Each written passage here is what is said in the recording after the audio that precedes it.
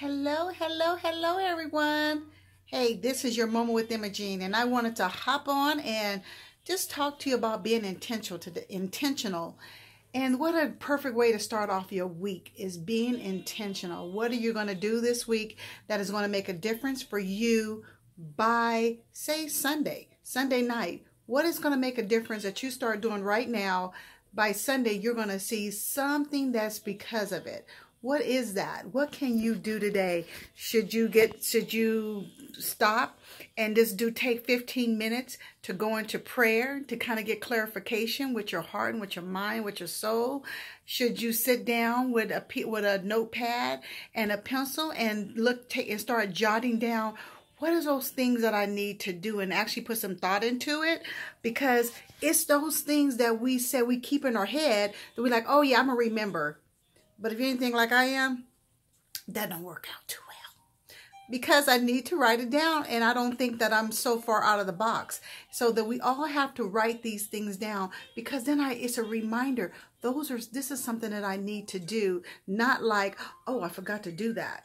Not like that. Then we will kind of stay motivated. You're going to feel like you are moving towards the mark. You know, who wants to run a race and it's 100-yard dash, but you take off the opposite direction, or you run towards the stand instead of just running towards your destination, towards the finish line?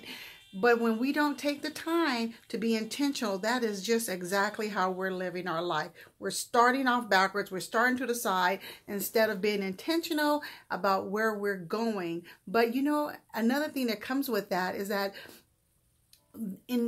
some things keep us from being intentional. And one of these laws that I like is called, in the 15 Invaluable Laws of Growth, I teach on one of these concepts called the law of comparison. We look at other people and we say, oh, you know what? They're doing it this way or that way, or I can't do it as well as them. You know, they're better than I am. I'm going to leave that to them. When you know what? It's both of your guys' gift. It is both of you guys' talent. God has a space for both of you. It's there. My gift, someone else has my exact same gift. And you know what? There's someone out there that's a lot better than I am. But you know what? It's for my space. It's for where I am. It's for the people that God is going to place it up under my umbrella. And it's the same with you.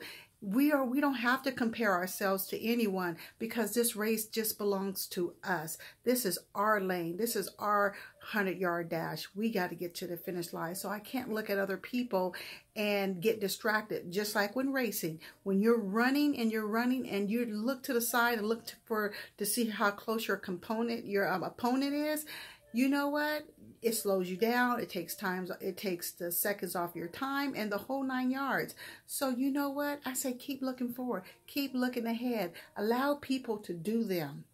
You do you.